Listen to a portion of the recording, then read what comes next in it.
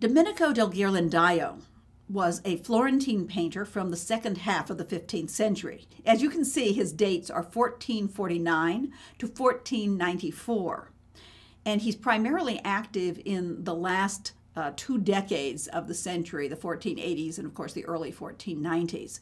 So if you're looking for just a general date to use from Ghirlandaio, around 1485 comes fairly close to the date of most of the works of art that we will be looking at in the class. We generally refer to him as Ghirlandaio, so that's all you have to give me for an identification. I will assume that you're talking about Domenico. He was an extremely successful painter in Florence. He was very popular with the wealthy merchant class, the people who had enough money to purchase works of art, but maybe they weren't into some of the esoteric things like Neoplatonism, like the Medici were. Hart, when he wrote his book on Italian Renaissance art, called Ghirlandaio prose. When Hart wrote his book on Italian Renaissance art, he called Ghirlandaio prose, in contrast to Botticelli, whom he called poetry. And that's not really a bad definition.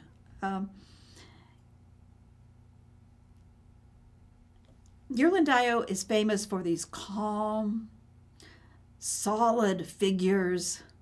His compositions usually have many, many figures, and sometimes, I don't know how many you're going to be seeing today, but sometimes you will have figures where you have all of these portraits of the people, the patrons and their associates and famous people in Florence standing around next to the sacred scene, sort of like extras in a movie.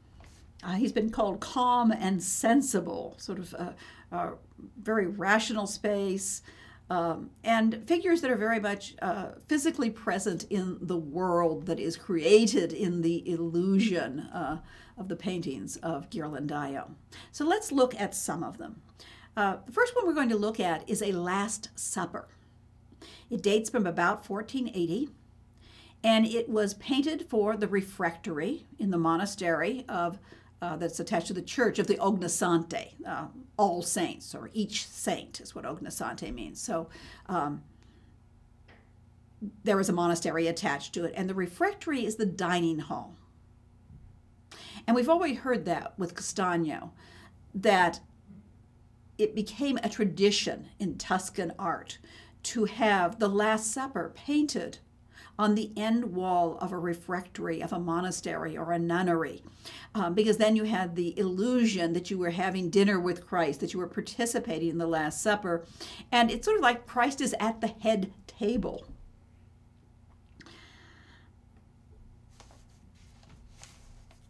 Now, we think that the composition of this may have been based on a Castagno, probably not the one that you have already seen, the one in Santa Apollonia, but one that is lost, that no longer exists, that used to be in the church of the one that used to be in Santa Maria Nuovo. But you can see things that are you have in common with the Castagno that you have seen. An architectural structure. Here it's very different. You have these large groined arches. And then you have, in this case, also something very different than what we've seen with Castagno, this view outside, looking through these great arches, and we see the tops of trees, as though there's an orchard or a garden outside, and birds of prey attacking smaller birds, actually, is what's going on. And then in the room of the Last Supper, the upper room, we have the long table that here bends and comes toward the viewer on each end. And the traditional arrangement of Judas, the betrayer, who is placed on the opposite side of the table. He's, of course, looking at Christ. But he has no halo. He's separated from the virtuous apostles. And here we see John, of course, sort of reclining on his master's breast, as the gospel has it. So you have this visual interaction between Judas, the betrayer, who is shown here in profile. That's also very traditional. You don't want to look into the eyes of this very evil man. You don't want to get the evil eye. You'll notice here that Ghirlandaio also has some interaction with St. Peter. And St. Peter has picked up a knife, and he's glowering at Judas. Looks like, I'm going to take care of you. And you may remember that Peter, during the arrest of Christ, Peter actually fought back. He took a knife or a sword, and he took a knife and he cut off the ear of one of the soldiers or the soldier's servant, and Christ had to heal the man. You do have all sorts of different facial expressions and gestures. Some people don't seem to notice what's going on. Other people are aware of it. Here's one person that looks like he's kind of bored with the whole thing. So what do I want to say? One person looks like he's bored with the whole thing. He's resting his head on his hand. But a variety of poses. Now I'm going to show you something else. It's a Last Supper by Ghirlandaio. And when you're saying, oh, that's the same one I just saw, take another look. There are some very strong similarities, but a few differences. And about the same time, he painted another Last Supper. This one in the refectory of San Marco in Florence. Now, you might say, well, how can he get away with painting two things that are so similar? Well, they're in monasteries. Presumably, the cloistered monks from the Dominican monastery of San Marco aren't going to be wandering over to the Ognissanti and checking out the painting on their wall. They're both very satisfactory paintings. Let me point out just a few of the differences here. Well, some of the similarities and the differences. The room is arranged in a very similar fashion with these large vaulted ceilings with the groin vaults. And then, of course, we have the arches where we see the view of the birds and the tops of the trees outside. The room is arranged very similarly. He's probably used the same cartoon for many of the parts. The colors are a little different. Judas is wearing, for example, a different color. And Peter, although he has the knife in hand and is glowering at Judas, not quite as vehemently, perhaps. John actually looks like he's snoozing on his master's breast, or sleeping on the table, perhaps. And what Judas is doing is getting the sop. So what we're seeing here is the moment when Judas is identified. Christ says, one of you will betray me. And the apostles say, who is it? And Christ replies, it is he to whom I give the sop, the bread dipped in the wine. And so here we have Judas receiving that. You might notice that there's a little kitty cat next to Judas. And, there have been different discussions about what that cat might mean. In many cases, people believe the cats were familiars of witches, and that they were being nocturnal creatures, that they were perhaps a symbol of the devil. On the other hand, cats caught mice, and mice were often seen as symbols of the devil too. So it's not quite clear, at least to us modern people who like cats, exactly what the cat is doing there. But we do find many Last Suppers where you have a cat and often a dog as well. And sometimes there's an antagonism between them. And people suggest that that's like the antagonism, in a sense, between Christ and Judas. But here it's just the cat sitting there looking out at us. Is it a virtuous or a demonic symbol, or simply they put a cat in the picture? But that's the way you tell the San Marco refectory fresco from the one at the Ognissanti, is the presence of the kitty cat.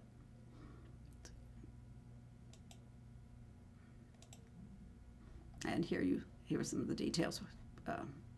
When we're talking about that, you can see the change in the pose of St.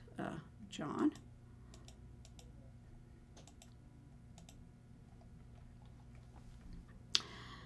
Ghirlandaio was commissioned to paint an altarpiece and frescoes on the wall of the Sassetti Chapel. It's the name of the family. It's their family chapel in the Church of the Holy Trinity, Santa Trinita, in Florence. And so here you see the whole arrangement with the tiers of scenes going up the wall. But what we're going to look at is the altarpiece itself.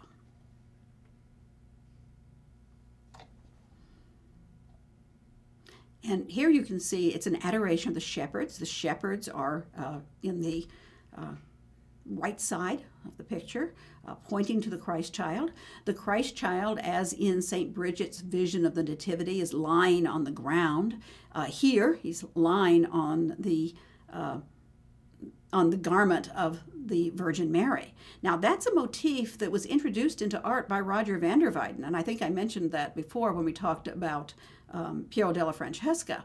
By this time, I don't know that Ghirlandaio ever knew, where it came from, because it has become a motif that is used by a number of artists. So Mary is adoring the Christ child, and the ox and the ass are looking on.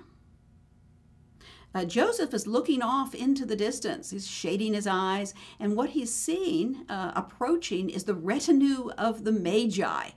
So the three Magi, or the three kings, are on their way, and they have not yet arrived at the stable, but they're coming. And then, of course, you have this amazing landscape that just goes on with these little rounded hills going far back into the distance. Well, there's two major things that I want to point out about this. One is the use of classical motifs, and the other is the influence of Netherlandish art, very specifically a particular picture in Netherlandish art. The Netherlandish influence is very specifically from the Portinari altarpiece, which is a very large triptych that is now in the Uffizi, but was painted for the Hospital of Santa Maria Nuovo in Florence. The patronage is from Tommaso Portinari, hence it's called the Portinari altarpiece. And Tommaso Portinari was the Medici representative in Bruges and London, and he ordered a number of pictures from Netherlandish masters. This one from Hugo van der Hoes, and several from Hans Memling. By 1483, this was in Florence, and it was in a public place. It was somewhere that Ghirlandaio obviously had gone and looked at it.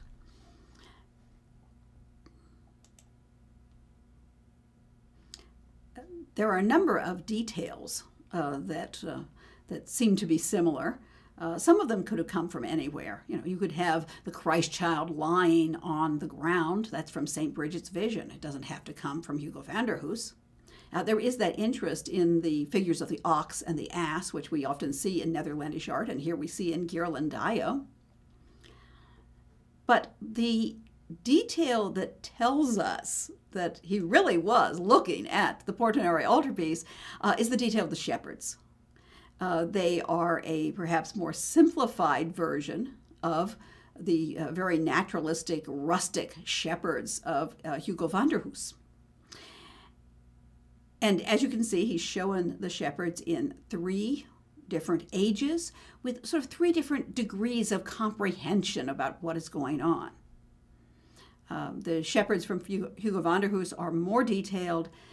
They are more active. But certainly these are almost quotations, a variant quotation of the Hugo van der Hoes shepherds. The other point I wanted to make about this picture is that Ghirlandaio has used classical architectural elements and sculptural elements, as we can see. Here we have the classical piers, which are holding up the rustic roof of the stable. And we have a triumphal arch with an inscription referring to Pompeii, through which the three kings are passing. So this certainly illustrates the Renaissance interest in classical antiquity. And then the manger itself is a classical sarcophagus.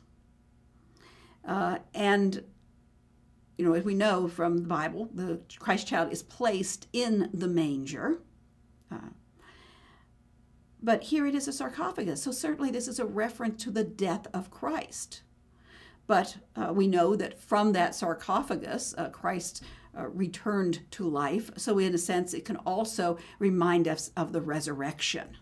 But here, as Christ is first manifest in the flesh, as he is born in human form, there is a reference to his sacrificial death.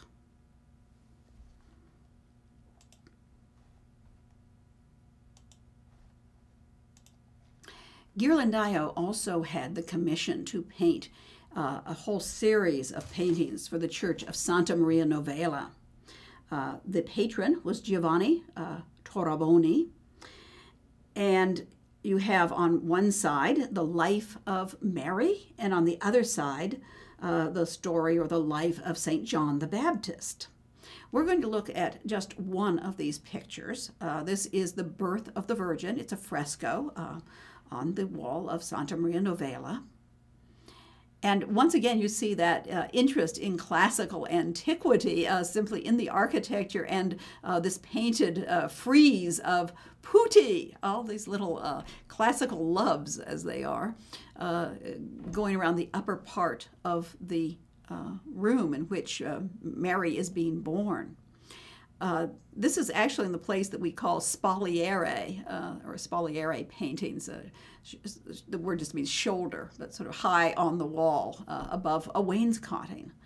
And certainly it's a very elaborate room. St. Anne seems to be quite elevated in her status. The motifs that are on the piers are classical motifs. And he may have seen some of those when he was down in Rome, and they were excavating the golden palace, the golden dome of Nero. And they found some decorative designs. So some of these start popping up in Florentine, or start popping up in Italian art. Up in the upper left, up the stairs, we see a second scene, which presumably would be at some other time and place where Anne and Joachim are meeting, are embracing. You'll remember that Filippo Lippi did the same thing. He incorporated two scenes within one space, and had that little scene of the meeting of Joachim and Anna, where Joachim and Anna meet in a corner of the room where the birth of the Virgin is taking place. So St. Anne has already given birth to Mary. The midwives or the helpers are here holding the baby, getting ready to give her her first bath. And I want to point out some of the figures. We're going to look at a detail of the woman pouring water, but also notice the figure that's pretty much right in the center foreground, standing there in beautiful clothing with her hands clasped very modestly in front of her, and serene, and she has all of these women with her, these attendants. That is the daughter of the patron. This is Ludovica Toraboni. In pictures of the birth of the Virgin, you often do have friends of the mother coming to visit, and because this was evidently the custom of the time. You would, of course, have servants, but you also would have your friends come to congratulate you on the birth of the new child. So instead of just sort of, nobody, instead of just anonymous figures coming to congratulate, so instead of just anonymous figures coming to congratulate St. Anne, we have actual Florentine woman, and it's possible that the women who are accompanying her could actually be other people as well. But certainly we know that this one figure is a portrait. I also wanted to point out this lively little figure of the woman pouring water, and we have the drawing for it, and you can see the fluttering draperies. Usually Ghirlandaio's compositions and figures are, very, very calm, But every once in a while, there's this one little lively figure in the Birth of the Baptist. There's another one who is one of those figures with the fluttery drapery carrying something on her head that we've talked about before. So here we have this one active, graceful figure that but gives a little, that just gives a little moment of activity, a kind of lyric grace to the picture. We know that Ghirlandaio was very good at painting portraits. He has so many portraits within the context of these religious scenes and the figures standing around. But he also painted this painting, which we call either an old man with a boy or an old man with his grandson. We haven't identified the actual person, but a grandson, certainly a good assumption. Now, this painting incorporates a great deal of detail and tiny little brushstrokes and things that might not be seen as particularly beautiful. He does not idealize away, and I'm specifically talking about those bumps on the nose of the man. This has been identified as a specific disease of the nose, rhinophyma, and it indicates that Ghirlandaio was very interested in getting an extremely accurate portraiture. And we believe that this was probably the influence of the Netherlands, where they didn't always idealize the figures. They often showed, what can we say, specific details that were not always the most beautiful ones in a Netherlandish painting.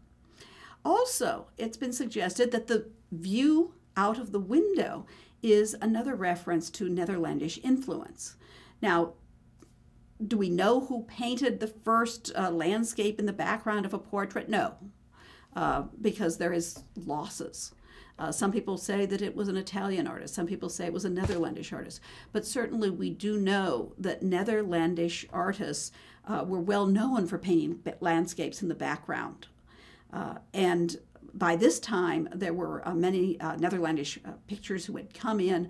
Hans Memling, for example, was very, very famous for having a beautiful landscape background behind his portraits. So we've seen with Ghirlandaio